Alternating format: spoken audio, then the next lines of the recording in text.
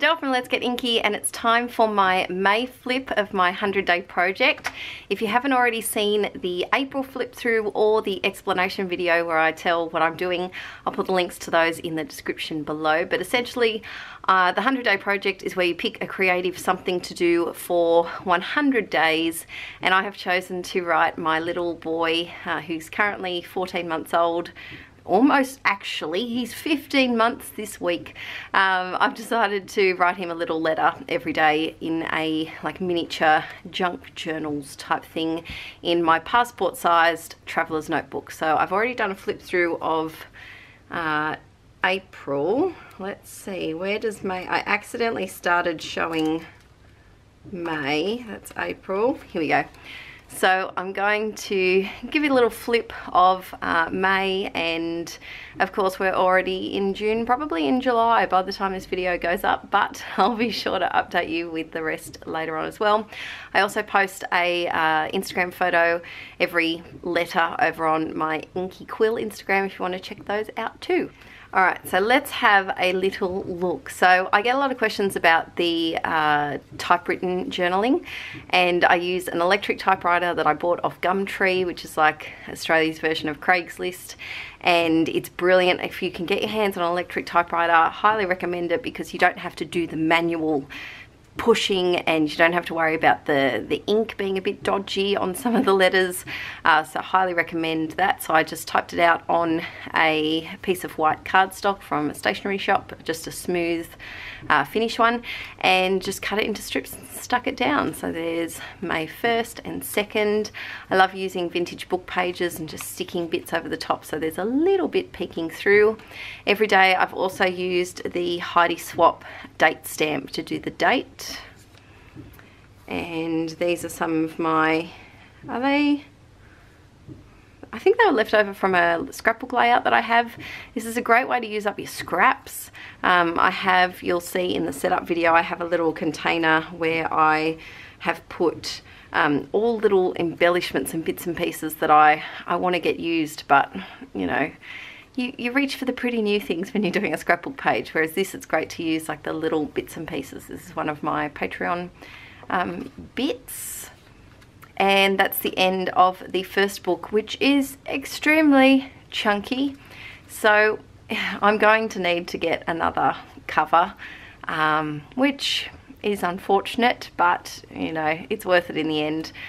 Then we start the second book. I don't have a tutorial on how I made these notebooks. I made them off camera, but I am working currently on an online junk journal class, so I'll keep you updated with that when it gets finished. It gets finished editing.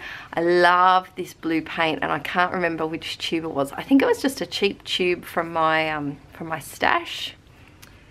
So I hope, I'm looking at the camera as I'm doing this and not at the book, so I hope I don't miss any because there are a few flaps and things. This is one of my Patreon printables. Oh, look at his little squishy face. So this isn't a current photo, but I had it lying around, so I just stuck it in. Ideally, if I think I ran out of printer ink before mid-May possibly, and if I had my printer set up somewhere on my desk, I would print more current photos and slip them in as well, but that's okay. Archie's going to have enough scrapbook albums to look through to see what he looked like as a young chap.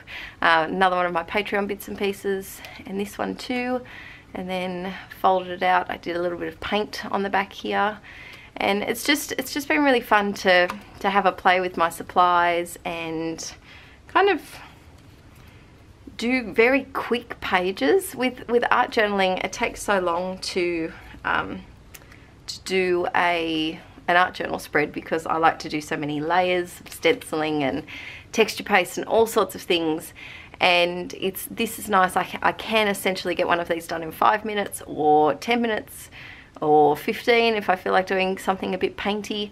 This is another one of the wreaths that I drew. It was a May printable, I think. And it's great also for using up stickers that are weird. No offense, swans, but I struggle to use you on my normal scrapbook pages. And then I printed some of my mixed media backgrounds on stickers. This must have been the week that the May printables was, yeah, it is. My May Patreon printables are released on the 15th of the month. So you can see this is, that is. There's a lot of May printables popping up around this point. And then I like pages where I just do a big swish of paint and then do my journaling over the top. Archie stole my paintbrush, and so he did his first painting, so I had to keep that in there. And then if there was a photo that related, so this was talking about how much he loves Nellie, my parents' dog, and so I had this photo just lying around, so I used that as well. They do get a bit chunky towards the end. I made these page tabs on a Patreon video. I've been using this a lot to experiment with stuff for that. I think this is one of my favorite spreads, and I don't know if it's because it's so monochromatic and it's such a contrast so much with the color of this page and just the grey and white with that little bit of ripped paper down the bottom. I love it. It's one of my favorites. Then this was a funny page. It was a complicated one. So I have a tag in here, and then one letter there, and then fold it out, and there's another letter in here. So this would be great for daily journaling if you wanted to just keep a little journal but not commit yourself to a really large size or even a full-size traveler's notebook. It's nice to work in this smaller sized layout. I used my white Uniball Signo Broad pen because I know someone always asks about the white pen. It's always the same one, and I just wrote over the top of some Dilutions acrylic paint. And then we're almost at the end of May. A couple of little painted hearts I made. It's nice to use up some washi too and actually use it. And then we've got the 31st of May, and then we start with June. So I'll do a June flip through as well. I've got a little bit of catching up to do. I've tried to be good in June and do a lot of these single page ones. So these are 2 separate letters, as opposed to something like that, which is a double page for one whole letter. I have started my last, hopefully, book. I'm up to the 13th of June. I'm a bit behind. It's currently the last couple of days of June when I'm filming this. And so I've been writing notes in my phone for what I want to write about every day. And I'm hoping to get caught up, and I'm hoping to finish it in here. I think there's probably about 30-ish days possibly. So I'm hoping to squeeze them all in here. If not, I have got one more little book, and this is what they look like beforehand. It's just a whole lot of papers and pockets and flaps and all sorts of fun things. So I hope you've enjoyed this flip through. I also would have recorded a quick one in case you don't want to listen to the chatter, but it's just been so fun. And like these type of things, I don't do in Project Life because they're behind, and scrapbooking because they're hidden behind page protectors, but I feel like in this little journal I have more of a chance to play with different texture stuff, and even just feeling the strips is really fun.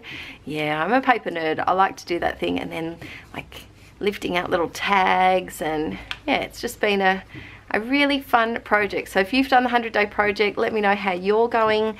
I'm pretty sure it finishes around mid to end July, I think. I probably should look that up. And I've really loved it. I wish that I had stayed on top of it, but I had 2 big trips away this month, which has caused me to be behind a little bit. So if you're new to my channel, don't forget to subscribe. I do videos every Friday over here, and then every Saturday over on my main channel, Inkie QUILL. And I've been doing a lot of extra videos as well because I can't keep to just one a week. And I also have a Patreon where I do digital printable collections every month, and at least 8 videos, which are usually real time and longer, every month as well. So thanks for watching today, and I'll see you in the next video really soon. Bye!